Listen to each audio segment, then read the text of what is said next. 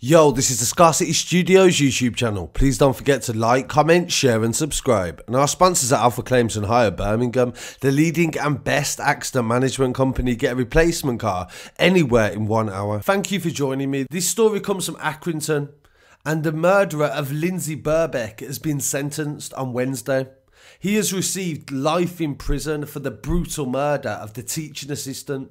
Initially, the killer's identity was withheld due to his age, and I'll explain reasons as to why in a minute. Lindsay Birbeck was murdered and dumped in a wheelie bin.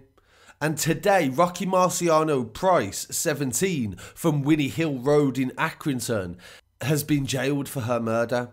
Lindsay Birbeck was going for a walk in Woodland, reported the local papers at the time. A post-mortem examination revealed she had died as a result of compression of the neck.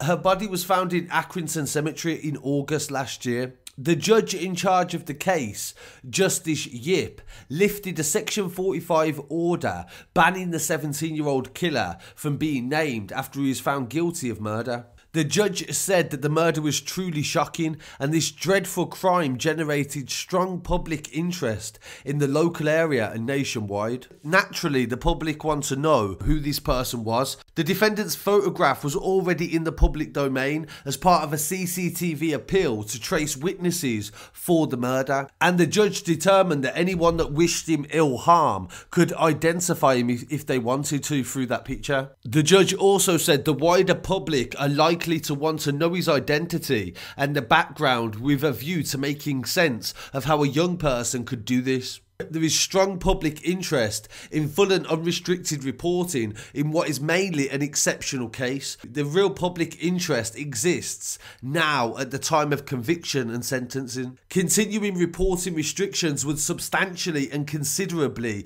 restrict the freedom of the press, the judge said. Price's defence had opposed the application due to the teenager's vulnerabilities, and the court heard how he was attacked twice while on remand at HMP Wetherby. Barrister Mark Stewart said that Rocky Price's difficulties are particularly bad with verbal communication and other difficulties as well, and this has affected him in prison. They said he's about to face a significant custodial sentence, and not only is it a life sentence, but a significant amount of time before he's considered to go towards the parole board. He's currently in a Young Offenders Institute and he's a Category A prisoner. Some inmates have an inkling as to why he's in there. The concern is if he is named, there is a significant prospect other people will find out who he is and cause him difficulties. There is a certainty and potential those in custody may feel a degree of revulsion about what he has done and may even verbally or physically abuse him.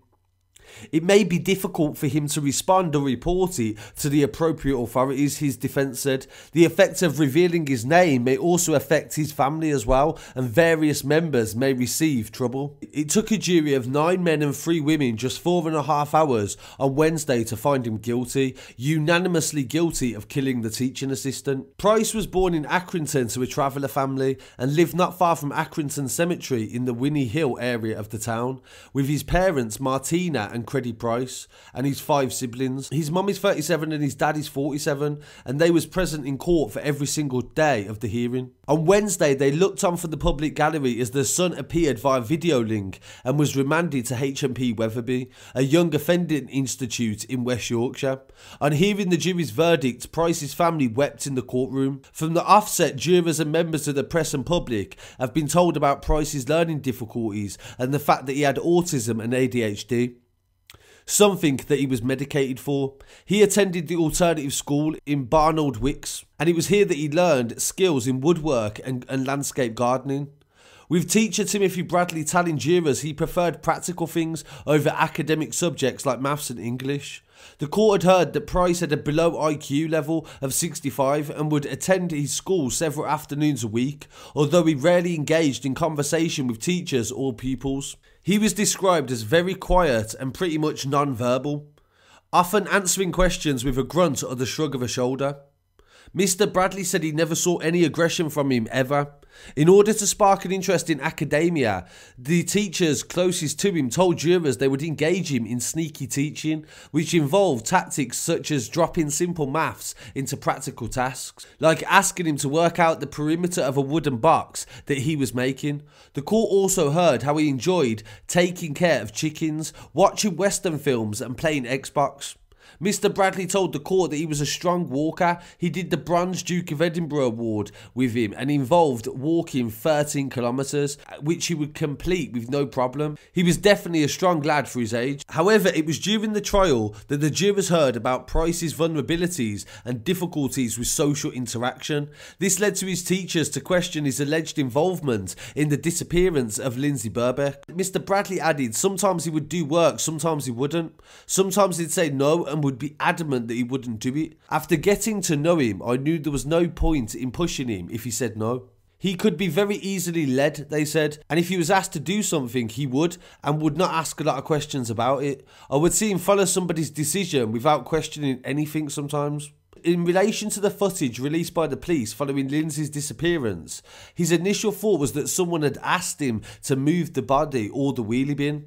In a report produced in 2015, a psychologist assessed Price as having limiting understandings of his own emotions and own emotional well-being, and also appeared to have little insight into the connection between events and emotion. A report in 2016 described the youth as having no stranger awareness and needed supervision outside. His head teacher told jurors she had known Price for 3.5 years and had taught him on a one-to-one basis, and she never had any issue with him in school. She said he had never caused anyone any bother whatsoever.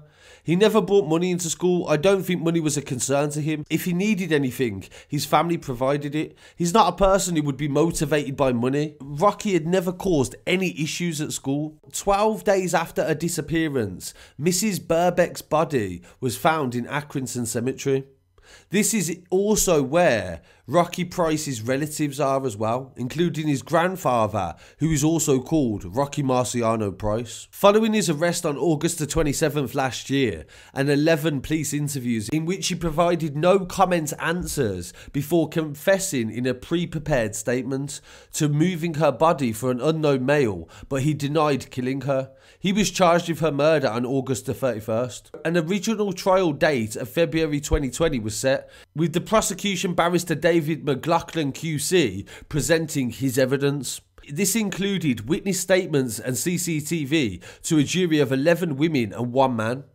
However, following an application to discharge the jury from the defence barrister Mark Fennells, the judge in the trial Amanda Justice Yip agreed, and a retrial with a new jury was ordered. However, in what would be a setback in the Crown's quest for justice, this was due to the coronavirus outbreak, and the retrial had to be rescheduled, and proceedings finally commenced on August the 1st this month. A new jury was sworn in, and after 7 days of hearing evidence that included CCTV footage, witness statements and forensic findings, Mr. McLaughlin and Mr. Fennells, the defence and prosecution, presented their closing speeches. Rocky Price was a stranger to Lindsay.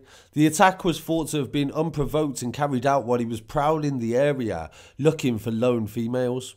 He confessed to burying Lindsay but denied any involvement in her killing. He had no previous convictions or cautions and had lived all his life with his parents and 5 siblings at their home near the cemetery where the family have lived for 30 years.